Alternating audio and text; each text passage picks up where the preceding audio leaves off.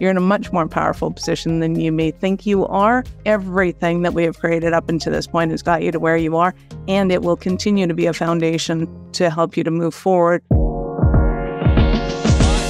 Welcome to Get Unstuck and On Target, the weekly podcast that offers senior leaders insights and strategies to not only lead with confidence and vision, but also to achieve groundbreaking results. I'm your host, Mike O'Neill. I coach top-level executives on the power of ethical leadership to forge teams to be as united as they are effective. In each episode, join me for insightful conversations with leaders just like you, providing practical advice to help you get unstuck and propel you and your company forward. Let's get started. Joining me is Michelle Nedelec. Michelle is an author, a podcaster, and the founder of Awareness Strategies. That's a digital marketing firm that specializes in affiliate marketing and business automation. Michelle has run her own series of companies since 1995, and since 2003, she's been helping sales reps, entrepreneurs, and executives to continually double their profits and revenues. Based on my conversations with her, I can assure you, she not only has what it takes to help her clients build multi-million-dollar businesses, she's done it time and time again. Welcome, Michelle. Oh, thank you for having me. I'm excited to be here. You know, Michelle, I introduced you as a author and a podcaster. What I failed to mention is that you're not just a run-of-the-mill podcaster. You actually, I think you host more than one podcast, do you not? Yes, I do. I actually run 5 of them. Oh, my. Yes. I am a special kind of crazy, I like to say. Well, let's start with there. What is it about running 5 podcasts that helps you get better at what you do and helps your clients? How does that tie together? Well, what we found in the last few years in particular is that podcasts allow for businesses to be able to educate their clients, especially if they have a long sales cycle, one that requires some education, to be able to get in front of their audience for oftentimes, half an hour at a time, some cases an hour and a half at a time, when they're being able to speak about issues that affect their ideal clientele. And what we're looking at is helping businesses to actually streamline their marketing efforts. Because a lot of, especially kind of Gen X and baby boomers, had a real issue with, how do I do social media? How much, be vulnerable? What does that really mean? Do I really want to be in front of people? And they're noticing that the owner of the business or the voice of the company should really be out in the public and give the company a personality. And how do they do that without being too vulnerable, exposing too much information, and not wasting a ton of time commenting on cat pictures? It's like, okay, we've done this and, we've put them out. It didn't work. It's because the strategy wasn't there on top of the tactic. They're putting tactics in front of strategy. And when you really understand how people buy now, then you realize that podcasting is the way to streamline your marketing efforts, to be able to maximize all of your people's output and minimize the amount of effort that you're putting into it. You mentioned how people buy now. How has that changed in the time you've been doing this? Drastically. So for those of you listening, if you're familiar with the once upon a times of you either sat and watched commercials and went, ooh, that looks delicious. I think I want that. But then you have to get up and go and either walk half an hour, go get something, or you get in your car, you leave, you come back. It's kind of a ridiculous way of buying things, but there was a lot of advertising through television was the biggest kind of the nirvana of marketing, if you will. Magazines were on top of it, and that's how you got to educate your clients, was through magazines, especially if they were high-end clientele. It was usually while they were on flights to places. Now, if you think about it, if you went to buy a car right now, you wouldn't go watch TV and look at car videos. You wouldn't go and look in magazines. You'd go directly to the Google and you'd start searching on the aspects of a vehicle that you wanted if you didn't have the car in mind. And even if you did have a car in mind, if the features that you're looking for. If you don't go straight in and you say, hey, I want a BMW. Say you wanted a sports car that allowed you to, take the kids to the sporting events and looked classy. So you type that in, right? You're looking at, okay, maybe BMW comes up, but then there's these other vehicles that also have those features that you're looking for. And then you start to do cross promotions, analysis, comparisons. Some people might be looking at comparisons of the type of tires and what they look like. Others might be doing, what are the engine sizes and what are, resale values, things like that. But we're doing a ton of research on whatever aspects of the thing that we want long before we go into, calling somebody or certainly booking an appointment saying, hey, I was thinking about a car. What do your cars do? And can I take my kid to sporting events? Of course, they're going to say yes. Right? So we don't do that anymore. And it doesn't matter what we're buying. We're not wasting our time talking to people about things that we're not informed of. We are making sales decisions and we're reinforcing those conversations saying, hey, I saw this. Is this true? Is this really what I'm going to get? And the conversations are much more implicit while we're talking to salespeople than they have ever been. You're making a good point. As I step back and look, why would I start a podcast? And I started the podcast on the front end of the pandemic. And that is, we were all scrambling. What are we going to do? And therefore, I was just trying to assemble people who are, quote, in the know to share information. I found that I learned greatly from my podcast guest. I've already had this conversation with you prior. I learned a lot before we even hit the record button. So I get a lot out of hosting a podcast, but here's what I'm learning. Clients say, you know what, Mike, before I reached out to you, I actually watched a couple of your podcasts. And I said, well, tell me more about that. He said, well, I wanted to kind of see how you work, how you operate. And as I reflect on that, what I realize is what you see is what you get with me. The way you and I are talking is not too dissimilar to what you and I would be doing if we were in a coaching session. I'm trying to learn about you, the challenges you have, and explore in what ways I perhaps could be helpful. But usually the answers reside within the client.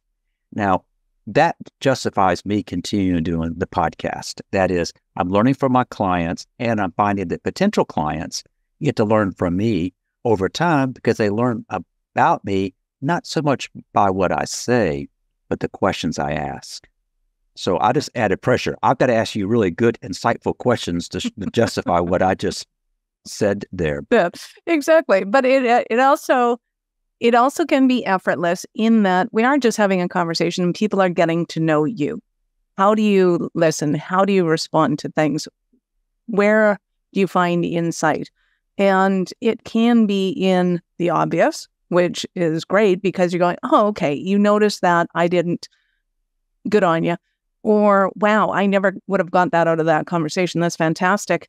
And whether your prospective clients are the guests that are talking to you and they're going, wow, like this was a great conversation. I want to pursue it. How do I keep you in my life?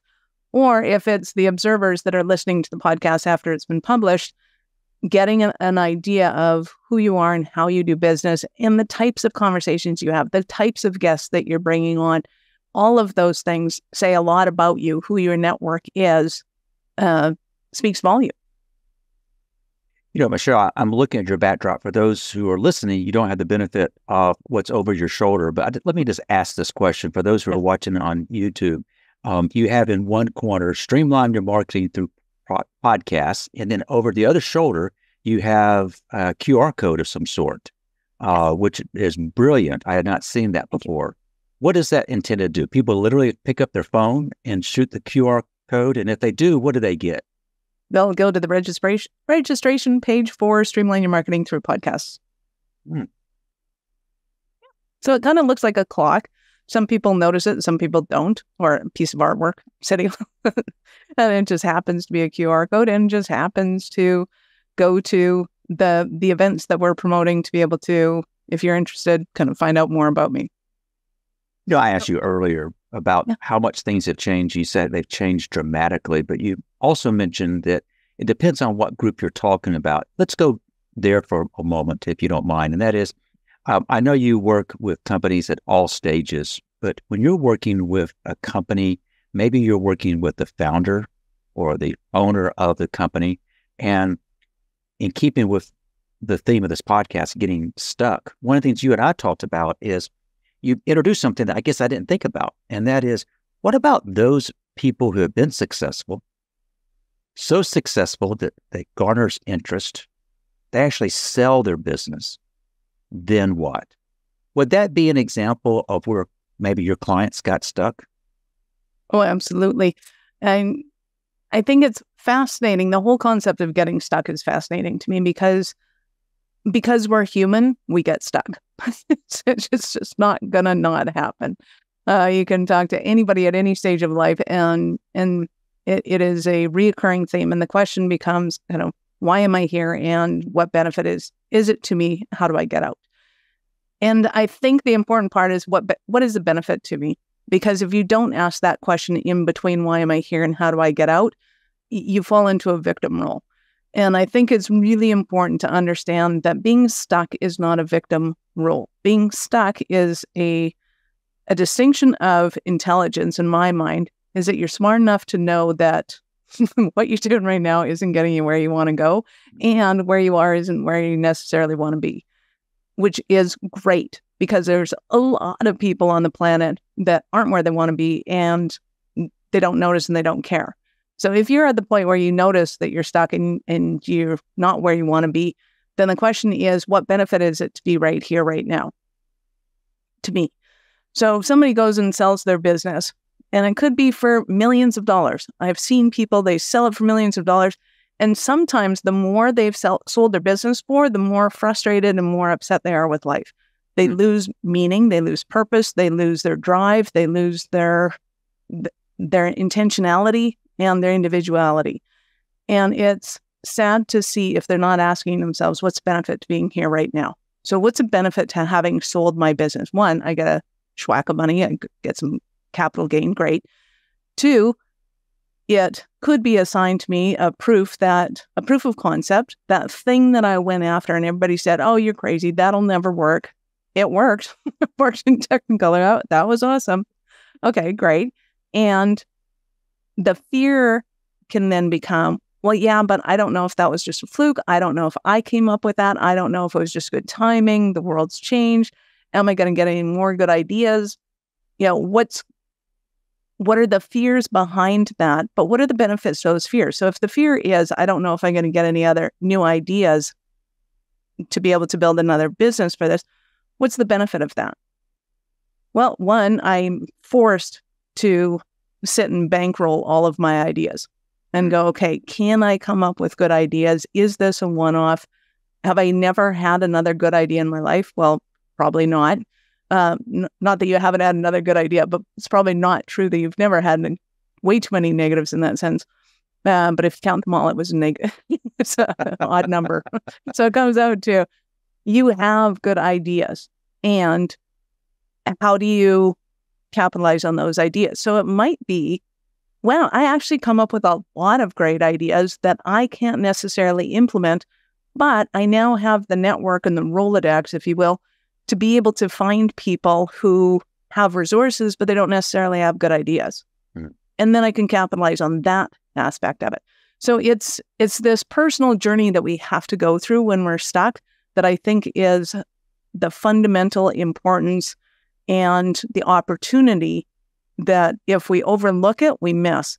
And if we absorb it and delve into it, it can become the nirvana of spaces to be in. Our listeners range from individual contributors to those who are managing others, to those who are managing large teams, to those who own companies, to those who manage divisions and beyond. For our conversation, I kind of want to stick to this business owner who has sold, by all accounts, wow, he or she has really hit it. They sold out, they hit it big, and they're all sort of looking around. Let's kind of get into the mind of a key individual in an organization. It might be the founder, it might be the leader, it's a key executive.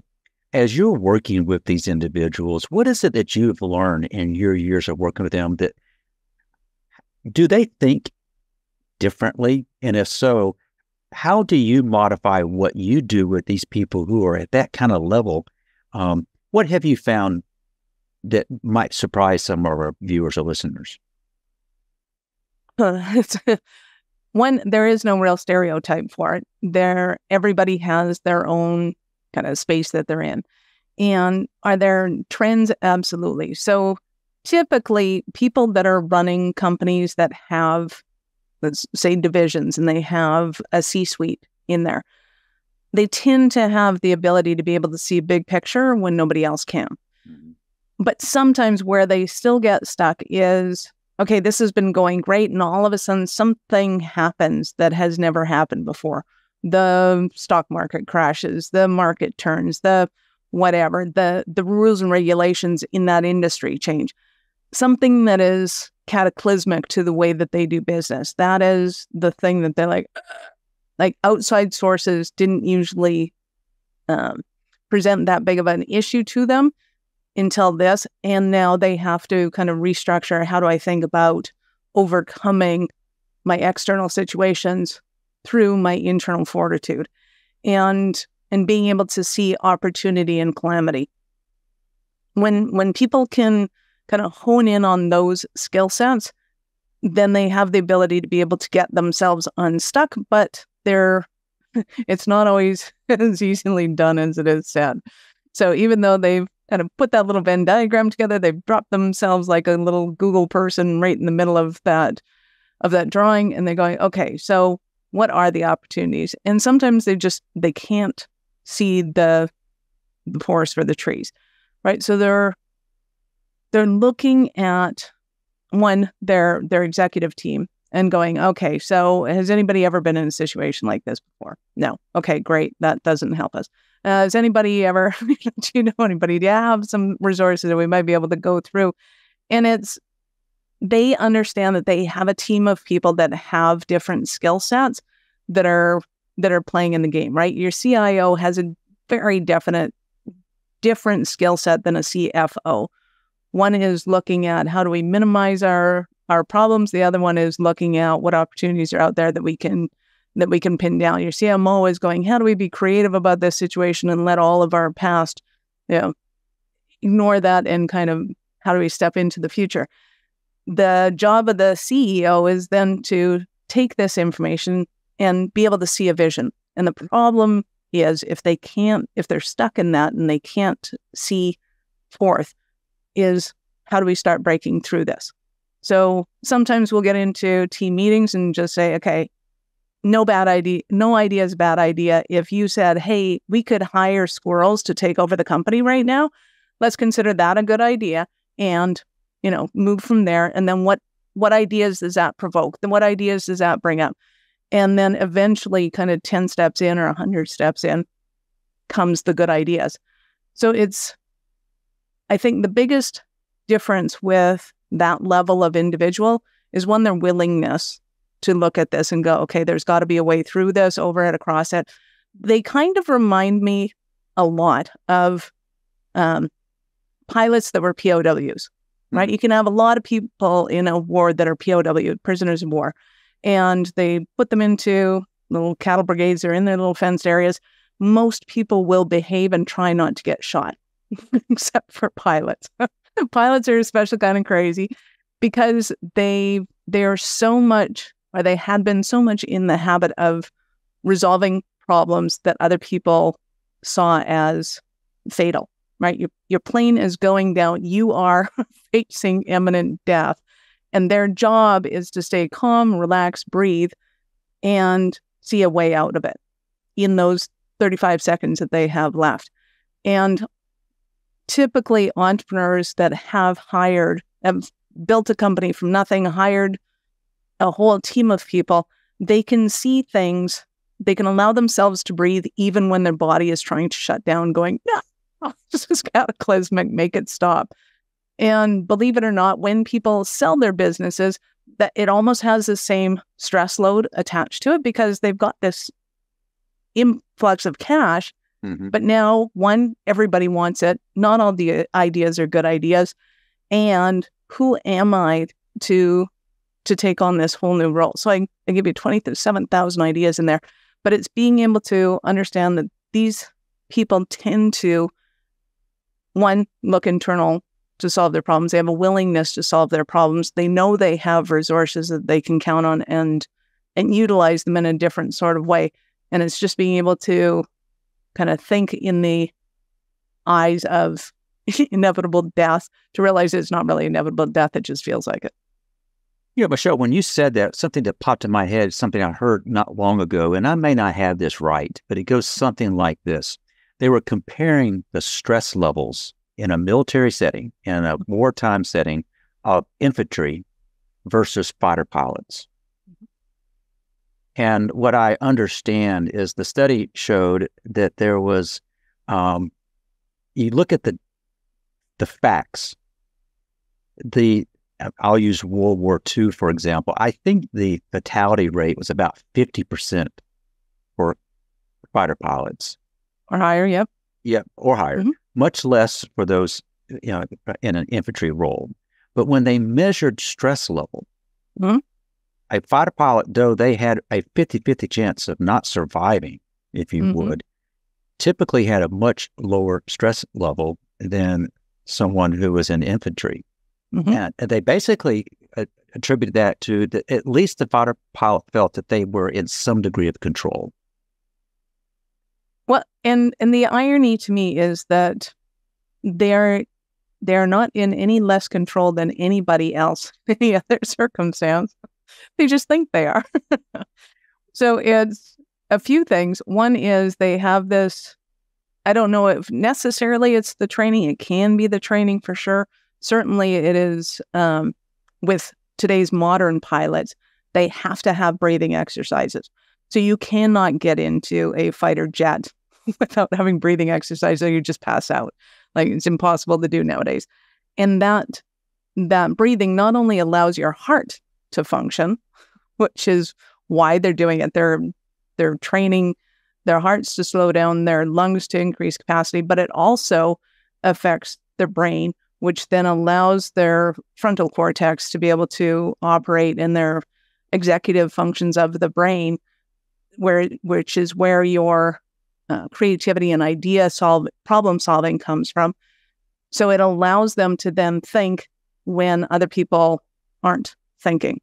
So if somebody's stressed out and they're not forcing themselves to breathe, which somebody running across a field, they're going to force themselves to breathe to the extent that they can continue running. But if they were a fighter pilot, they would actually be focused on their breathing and stretching their lungs and their diaphragms in the moment while they're breathing, knowing that that is the thing that's going to keep them alive until they hit that next section of trees or whatever it is.